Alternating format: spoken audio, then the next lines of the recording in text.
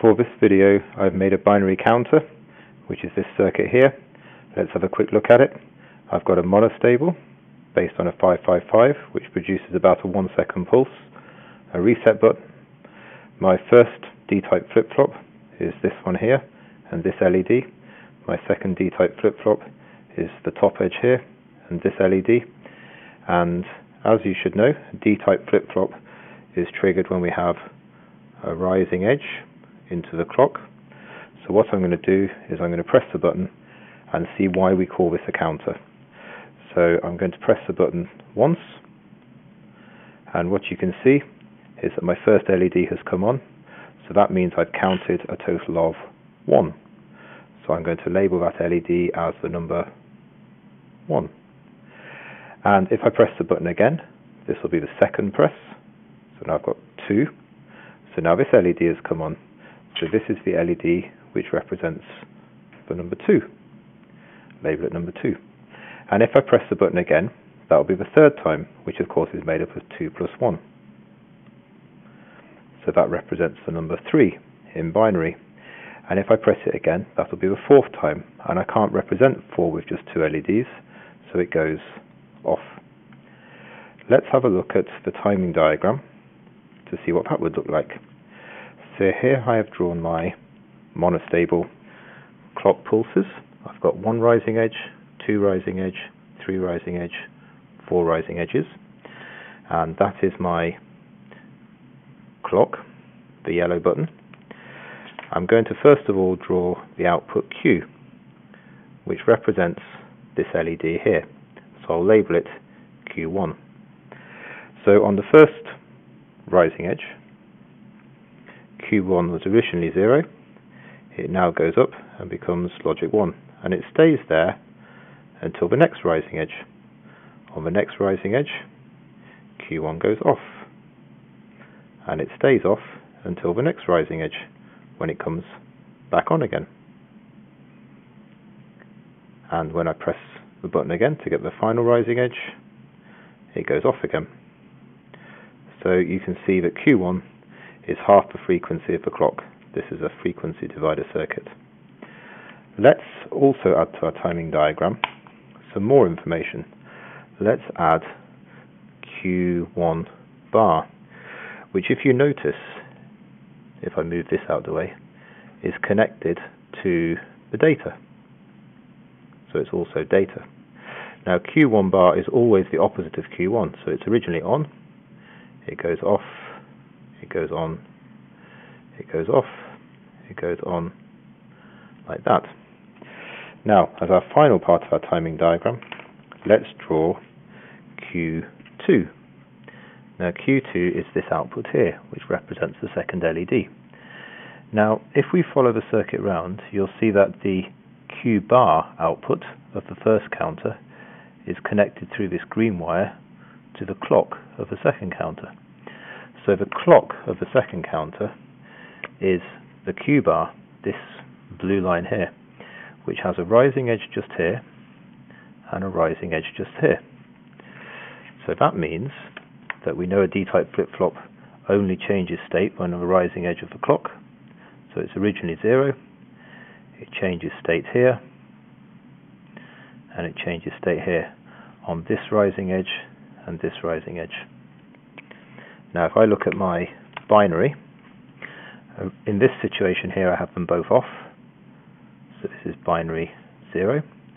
After 1 clock I have a 1 and a 0, so that's binary 1.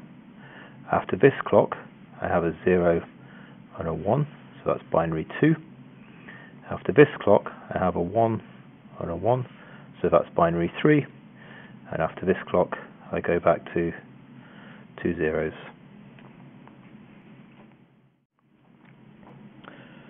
What I've done here is I've expanded my circuit. I've added 2 more D-type flip-flops on, this one here and this one here, with their associated LEDs for 4 and 8, so that I can demonstrate counting in binary. So here we go. I so far have 0 counts, so I have 1, 2, 2 and 1 is 3, 4 on its own, which is what we didn't have last time,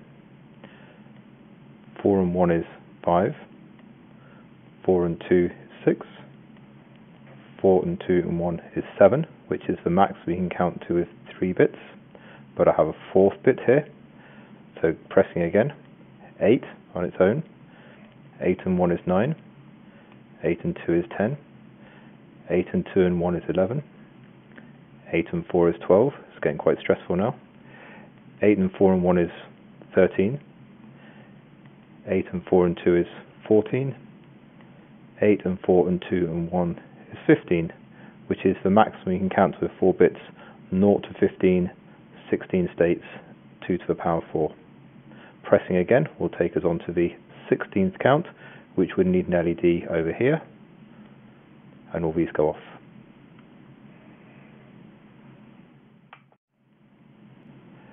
Finally, you'll notice I've now added onto my diagram a line running to all of the resets on the counters, which is this blue button here, and the blue wiring across the board. It's interesting to note that it took me longer to build this circuit than it's taken me to make the video, which is a bit mad. Let's see what the reset button does. So I'll just count to binary 5, and if I press the reset button, it goes back to 0, as you would expect. But you can do many more powerful things than this. Let's have a look. So here we have a bit of live circuit rebuilding. I'm going to take out this reset wire. I'm going to move my 2. Take out the set wire. Connect my reset to ground instead. Just like that. Annoyingly looping over a green wire, but can't be helped. Connect my set to the reset line, like that. Okay, annotate my diagram. This has now become the set.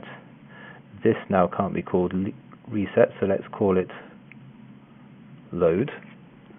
And what happens here is if I count up to, say, my binary 5, like I had before, when I press the load button now, it's going to reset this counter, and this counter, but it's going to set this counter.